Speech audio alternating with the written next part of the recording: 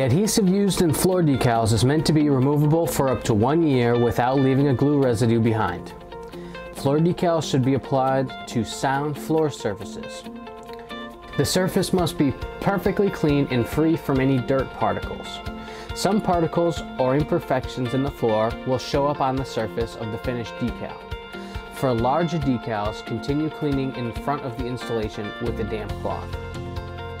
Lay the decal out with the release backer on it and align it where you want it. Masking tape or painter's tape, apply the tape half to the floor and half to the decal along one of the shortest sides. Lift the decal and peel back a couple inches of the release paper from under the decal while holding it up away from the floor surface.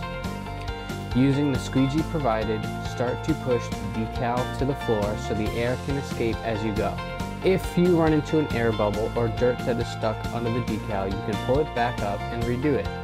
Spraying a light mist of water and liquid soap makes the install much easier but will take longer to fully adhere.